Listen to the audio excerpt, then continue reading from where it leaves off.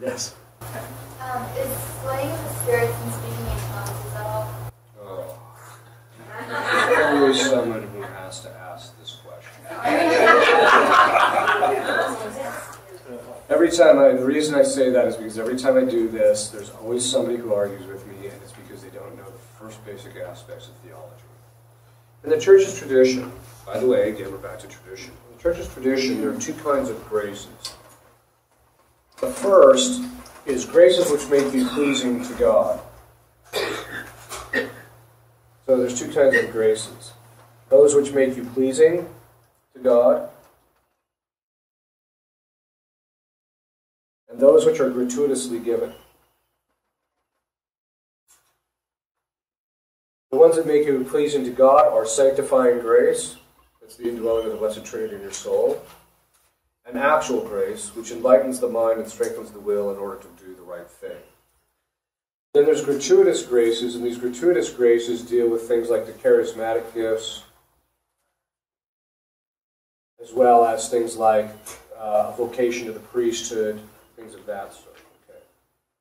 The charismatic graces, insofar as they are gratuitously given, the fathers of the church, the doctors of the church, the entire church itself, it's actually defined in Trent that graces gratuitously given are incapable of being merited. You cannot pray for them, and God gives them to you. You cannot offer something up to get them. You can't do anything to get them. They are gratuitous purely on the side of God. It says it right in Scripture.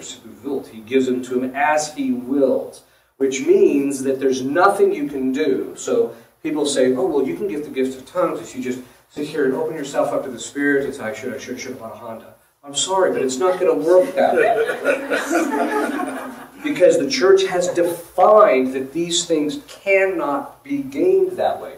This came into the Catholic Church from the Pentecostals who did not have a proper theology of grace. So when they thought that you could just do these things and then you would get them. And then, of course, there was all these misinterpretations of St. Paul where these things are talked about. Okay.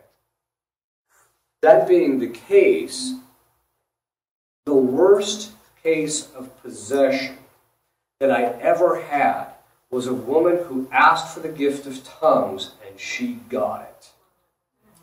There are three kinds of gifts. When you talk about tongues, there's three kinds. The first is for instance, if you're talking about tongues, there's three kinds. First is the authentic. And in Scripture, we see it playing itself out. There's two kinds. The first is the person speaks their language, so you have language A, but the other person hears language B. So when Peter got up there and started preaching, everybody from all over the place had heard their own language. The second is that God infuses in you the knowledge of the language so you actually know what you're saying. Now keep that in mind. So you speak the language that's infused in you and the person hears that language. So in the case of Philip, when he goes to see the eunuch, God gives him the gift of tongues so that he can actually go and actually evangelize the eunuch. Okay. Now, what is that? Why is this the case?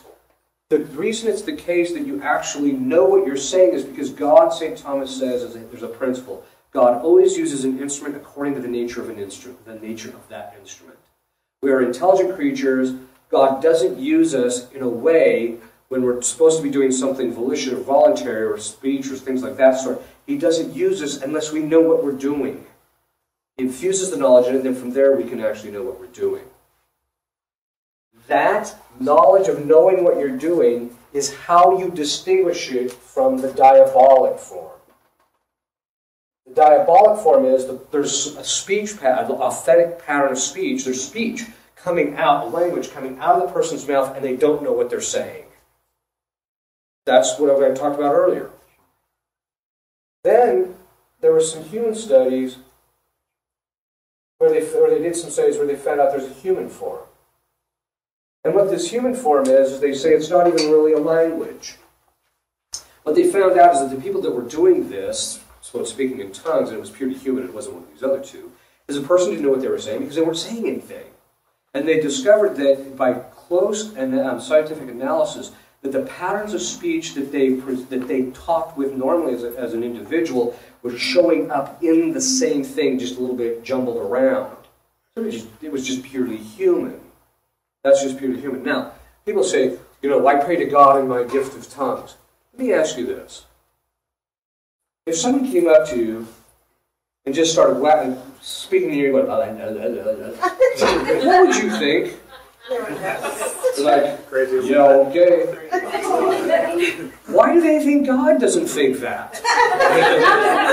Right? Well, He knows what's in my heart. Yeah, but that doesn't have anything to do with what's coming out of your mouth. The second thing is this is dangerous, because doing this, in this particular case, the demon is speaking through the people, but when you say, "Oh, I just open myself up to the Spirit and then the stuff comes out," there's a name for that. It's called channeling. It's where you open yourself up and let the spirits speak through you. This is one of the reasons why I tell people, that's why this woman became possessed, because it was a superstitious behavior that she was engaging in, and as a result she became possessed as a result of it.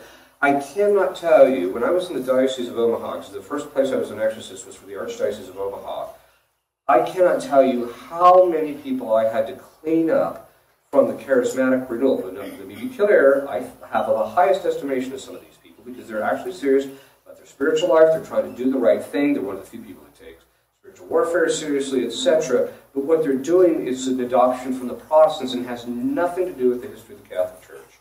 Nothing. And as a result of that, it's really dangerous. So being slain in the Spirit, there is no such charismatic gift. It's not real.